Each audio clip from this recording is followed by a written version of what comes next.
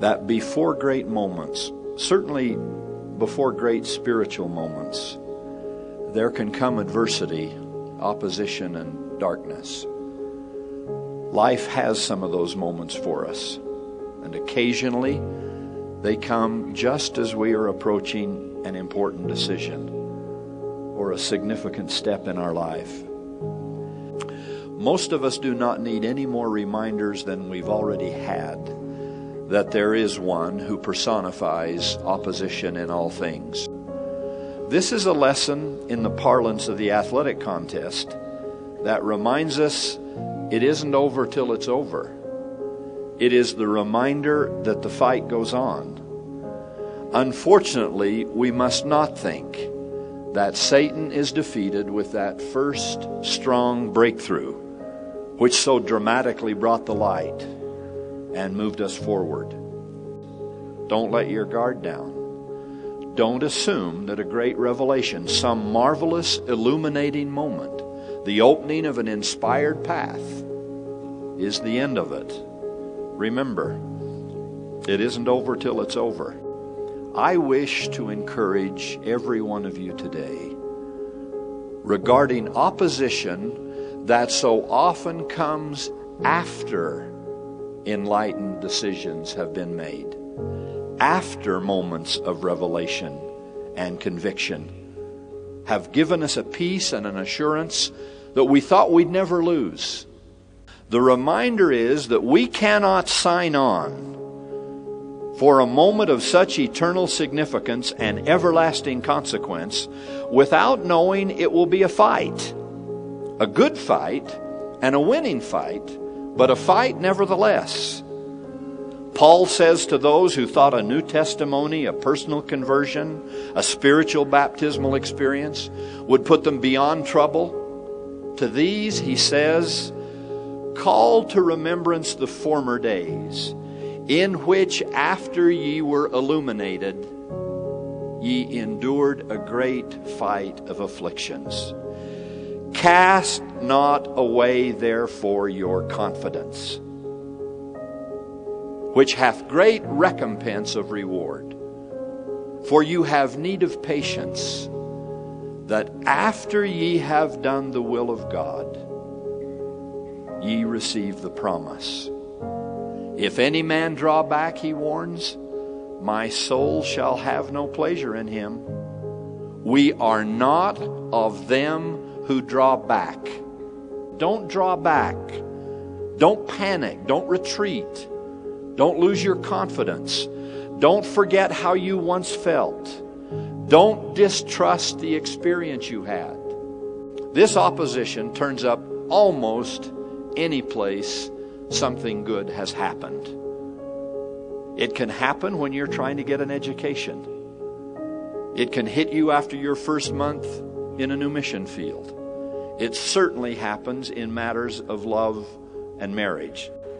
I'd like to have $1 for every person in a courtship who knew he or she had felt the guidance of the Lord in that relationship, had prayed about the experience enough to know it was the will of the Lord, people who loved each other, enjoyed each other's company, saw a wonderful lifetime of compatibility ahead, only to panic, to get a brain cramp, to have total catatonic fear sweep over them, and they draw back, as Paul said, if not into perdition, at least into marital paralysis.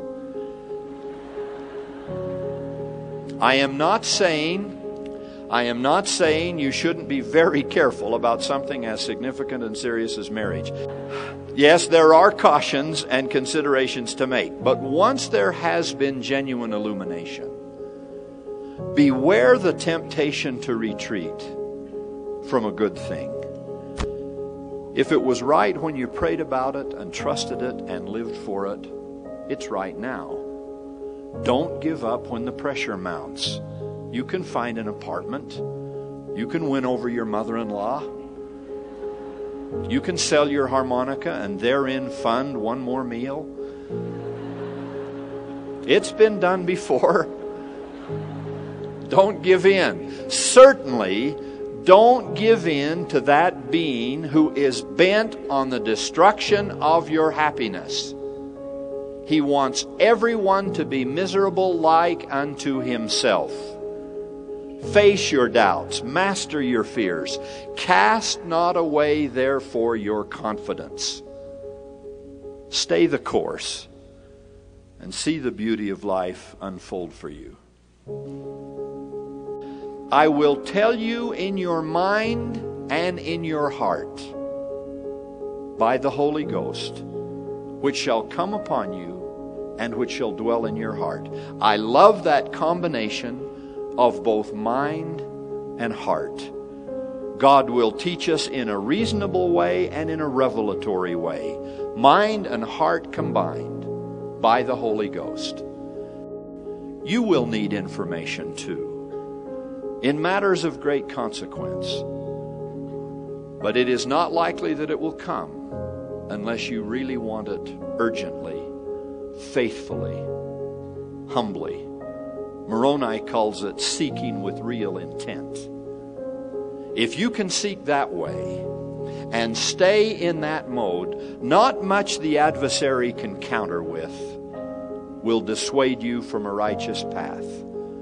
You can hang on, whatever the assault and the affliction, because you have paid the price to, figuratively at least, see the face of God and live.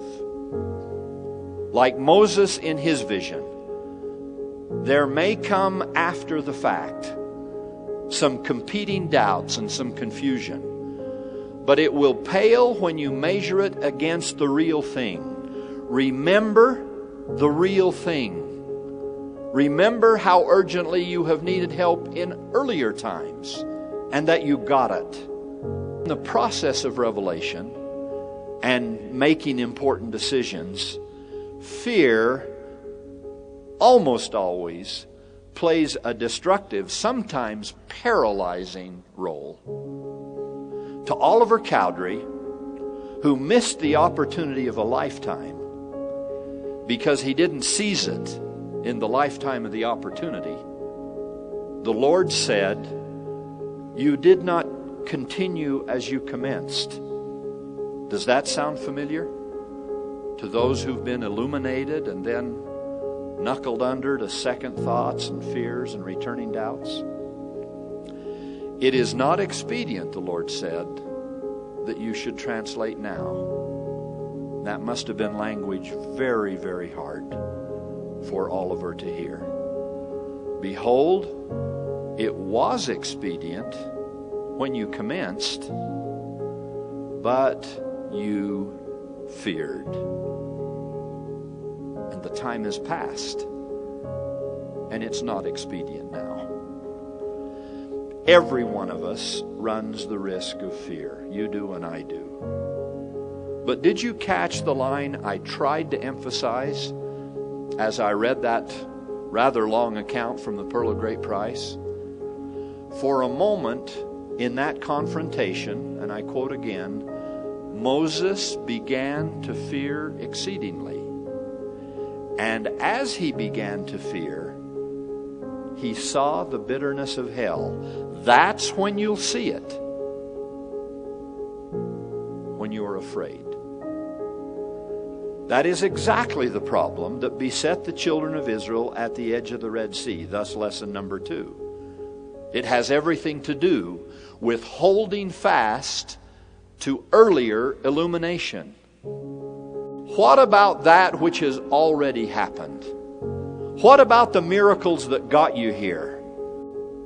And it is not better to remain outside the church, nor to reject a mission call, nor to put off marriage, and so on and so on and so on forever.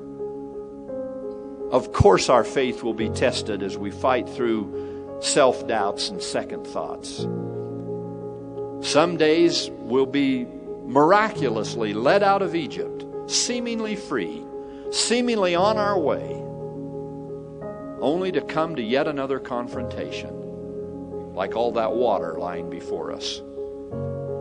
At those times, we must resist the temptation to panic and to give up At those times, fear will be the strongest of the adversary's weapons against us.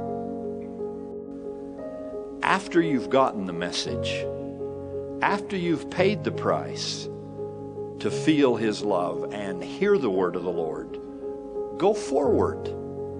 Don't fear, don't vacillate, don't quibble, don't whine. You may, like Alma, going to Ammonihah, have to find a route that leads an unusual way. But that's exactly what the Lord is doing here for the children of Israel. Nobody's ever crossed the Red Sea this way, but so what? There's always a first time. With the spirit of revelation, dismiss your fears and wade in with both feet. In the words of Joseph Smith, brethren, and I would add sisters, shall we not go on in so great a cause? Go forward and not backward. Courage, on to the victory. Close quote. Along with the illuminating revelation that points us toward a righteous purpose or duty, God will also provide the means and power to achieve that purpose. Trust in that eternal truth, please. If God has told you something is right, if something is indeed true for you, He will provide the way for you to accomplish it.